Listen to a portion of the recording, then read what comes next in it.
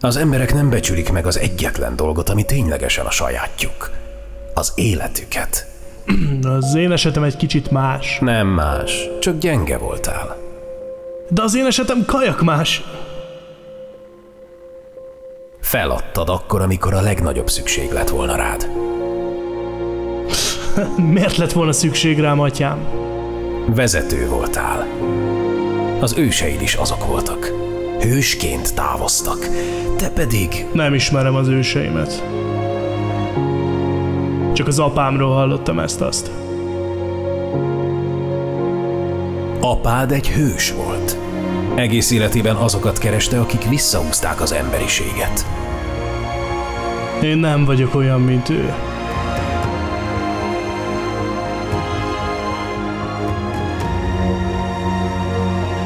Pedig sajnos, vagy nem sajnos, neked ez az örökséged. Na nem mondja, atyám, mi is lenne az én örökségem? Megkeresni és elpusztítani az idióta embereket.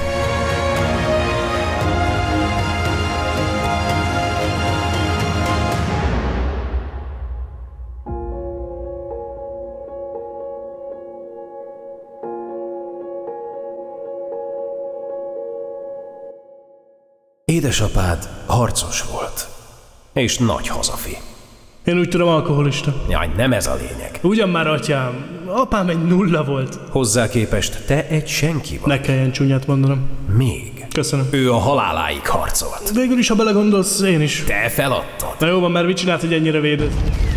Édesapád utolsó erejéig küzdött a bástyáért.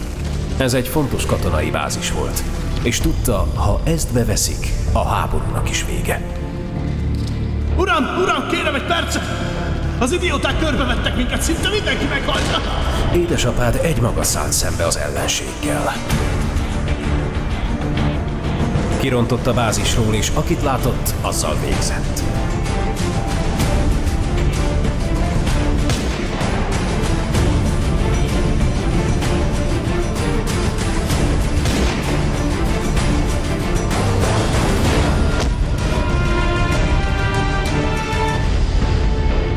De aztán meglátta a földön fekvő barátját, Mihály ezredest.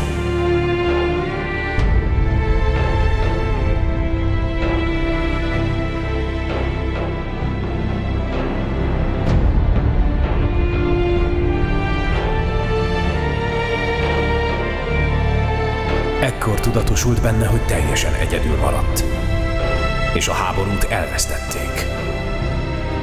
Az idióták nyertek. Ám a bosszútól fűtve felállt, és belesétált a halálba. Hallotta a lépteket, hallotta az ellenség hangját. Tudta, hogy meg fog halni, de harcolni akart. Nem bírta elfogadni, hogy elvesztették a háborút. Golyót kapott. Kettőt is.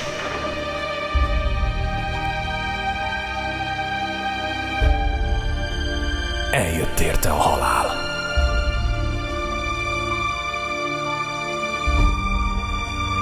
Miért kell meghalnom? Mert ez a te végzeted. Rád hagyta a küldetését. És azt mondja, nem hívott. Ezt én nem tudom. Aki józanul kimegy oda harcolni, ez nem normális. Na mindegy. Ezt hagyjuk, inkább mesélj magadról. Aztán mit meséljek magamról? Hát mit tudom én? Szeretsz sportolni? Hogyne, hát persze. Mit szoktál? Hát focizni szoktam, de ilyen zidáni szinten, tehát az elég profi. Hogy állsz hozzá a mindennapi életedhez? Szoktál takarítani? Hogyne. Gyerünk porszívozni! Én nem akarok! Hát pedig most takarítani fog. Értem. Na és milyen volt a nyarad? Szereztél új élményeket? Hogyne, teleszettem magam belül. Merre jártál? Hú, atyám, annyi élmény van bennem, hogy nem is tudom, hol kezdjem. Voltam a tengerparton, csobbantam a halakkal is. Ja, meg este bográcsoztunk a legjobb haverommal. Tényleg kifejezetten jól éreztem magam, atyám. Nem is akarok itt igazából dicsekedni. Értem. Ki a legjobb haverod? Hát igazából mi csak Buksinak hívjuk. Lelkesen partizok vele mindig. Most pedig, ha megkérhetlek, olvasd fel nekem egy Facebook posztot. Ez miért szükséges, atyám? Érteni akarom a helyzetedet. Boldog vagyok, hogy most szeretné megérteni. Na nem, erre nem vagyok hajlandó meg. Pedig légy kedves, olvast fel ezt a posztot. Nem, haladjunk. Vagy örök kárhozatés! Jó van, már higgadjon már le. Nagy csajok van gépen, mostantól tudunk beszélgetni, szóval írjatok nyugodtan. Apámék nincsenek itthon, szeretnék párkapcsolatot valakivel. Ha most átjönne hozzám, tudom, egy kicsit durva, de elegem van a nőkből. Csak szexelni kéne. Na valaki? Egyből megnyertél magadnak, ilyen szöveggel azonnal megyek szexelni veled, úgy elvarázsoltál. Gyere csak édes, apámék hagytak itt gumit, nagyon jó lesz. Sam Simpsonnal utaz 50 köpcentissel, menjek érted? Fú, nem mondod, van egy 50 köpcentis Simpsonod, és jönnél értem, te nagyon lovagias egy férfi vagy. Ja, na menjek érted, drága. Gyere, persze, tudod, hol lakom? Nem, de mondjad G-betűvel, aztán ott is vagyok. Az Antarktiszon lakom, mikorra tudnál ideérni? Megnéztem a Magyarország térképen, de nem találom GPS, meg azt írja 15.990 kömörre van, biztos jól írtad? Hát igen, sajnos egy kicsit messze lakom, de szerintem megérnél, ha eljönnél értem. Aztán odavinnél, és utána haza, a vacsira itthon kéne lenned. Oks, indulok, add meg a számot, hívlak, ha közelben vagyok, csak előtte feltöltöm a kártyám. Lemerült, mert tegnap elneteztem. Itt a számom 0 1 2 3 4 6 5 8 9. Indulok. Merre vagy? Én várlak. Ahó. Remélem nem tévedtél el. Bocs, nem indul a Szimo, írok, ha indulok, Szegeden tankolnom kell, tudsz utalni, ott megadom? Idióta. Ne idiótázz le, meg kellett állnom, mert a sisak nélkül vezettem, és a rendőr megbüntetett. Szembe kell nézned a démonjaiddal. Jó van, atyám, őre bízom. 3 próbát kell teljesítened. Ha valóban halott akarsz lenni, el kell buknod legalább az egyiket. Oksa. Amíg teljesíted a próbát, visszatérsz az élők sorába. De nem teremthetsz kapcsolatot a szeretteiddel. Fantasztikus, köszönöm, atyám.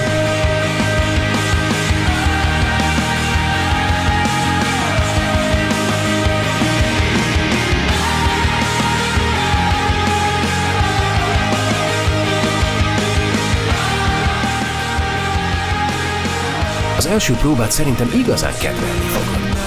Be kell menned az oroszlán barlangjába. Meg kell találnod egy ősök gyűrűjét. Ehhez viszont azzá kell válnod, akit gyűlölsz. Ricardoová. Fantasztikus. Ez itt a nem lopott erdő.